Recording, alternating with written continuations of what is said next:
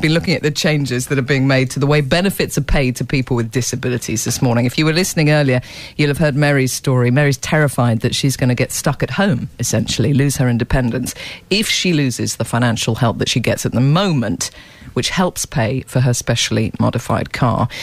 And Mary isn't alone. We've heard from lots of people worried about what will happen when the disability living allowance, that's what it is at the moment, changes in April. Deborah Sowerby is from the West Berkshire Independent Living Network, who offers help and advice to people with disabilities. What's your experience, Deborah? How worried are people? Well, I think, some people actually don't know what's coming. Those who do, as you've heard, are either petrified or angry, or both. Actually, persecution is how one person put it to me yesterday.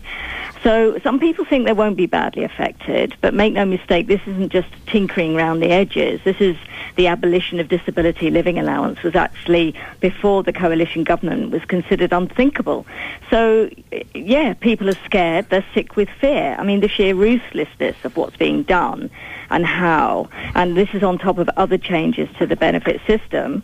I mean, what's happening, as you know, is reducing the welfare bill by 20%. That's what it's about. So understandably, disabled people and carers feel scapegoated, as though they're paying the price for an economic mess that wasn't of their making. Can you explain to us then, because ignorance is part of the fear, if you like, how the government's going to work out who qualifies for the highest rate of PIP, the new system, when it takes over from disability living allowance? The assessment is probably the biggest worry, and since it is about reducing the cost of welfare, this is a big unknown factor as to what's going to happen. But clearly, people will lose their benefits. I mean, the eligibility bar for the new benefit is set much higher than is currently for the disability living allowance. As Mary said, levels of pain and struggle aren't factored into the equation.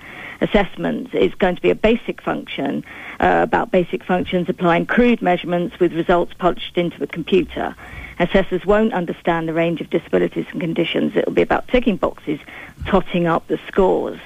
But a lady rang me yesterday. She has 2 autistic sons, and she had to fight for the support that she gets. And her fear is that they'll end up in an institution. And poverty is the real threat. I mean, I think what's going to happen is a lot of people are going to be put off, I think, applying for the new benefit because of because of the fear factor. But we're especially concerned about the assessment process. People on the autistic spectrum, people who communicate through behaviour, people with learning difficulties, people with mental health issues or head injury, and people with sensory or communication impairments. People are going to have problems even turning up to the assessments. So it's, the big concern is the extent to which disabled people can define their needs in their own terms has been diluted over the years. In the new PIP assessments, it's impossible. The computer will decide. So the key point that gets missed is this, that supporting disabled people to live independent lives with dignity and with the choices that others take for granted is a good use of public funds.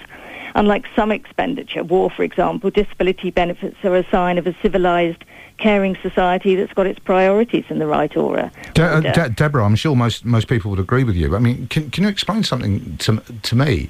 How do the clients and the people that you work with feel about the way that this debate is being framed by the government and by some sections of the press? Because it's sort of portrayed as, strivers versus shirkers. I mean, how on earth do people feel about kind of being categorised as a shirker when they've got terminal disability conditions? Well, I think, people are variously baffled, but just so frightened and powerlessness.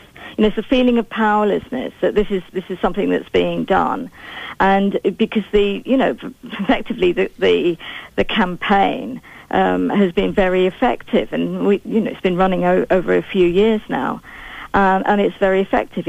It's working. So the perception is that if you're a disabled person, then you're raking it in.